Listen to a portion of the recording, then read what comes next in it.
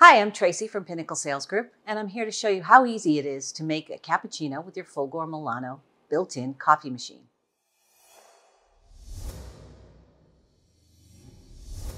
So the first thing you're going to want to do when you're making a cappuccino is choose the size of the cup that you'll be using.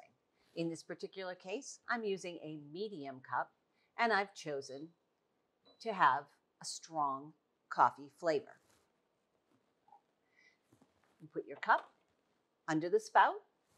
You're going to remove the hot water spout,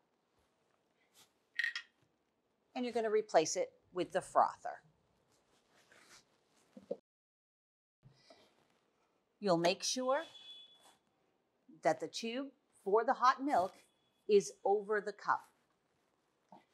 You'll press the last button before rinse, which is the cappuccino button, and let it run.